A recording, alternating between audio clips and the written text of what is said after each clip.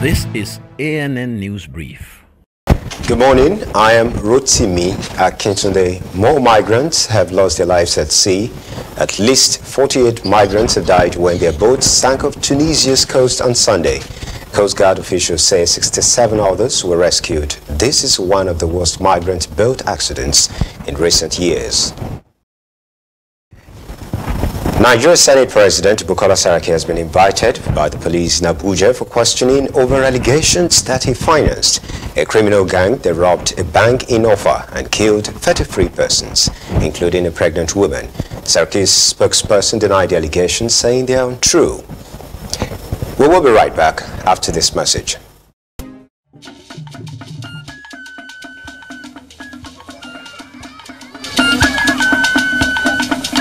Are you sure you want to do this? Adam, go and bring us your husband. Okay, hello baby. We're in this together, okay? Can you hear me? Keep coming forward. Wait, stop. You okay, lean to your right.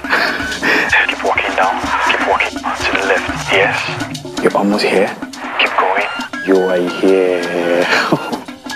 Wow, you did it.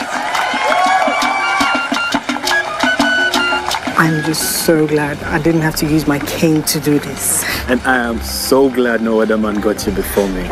Let me be your eyes. We will never stop working to give you a network you can rely on, so you can enjoy life's special moments. MTN, everywhere you go. At least 3 people were killed after a 5-story building collapsed in the Kenyan capital, Nairobi, in the early hours of Sunday.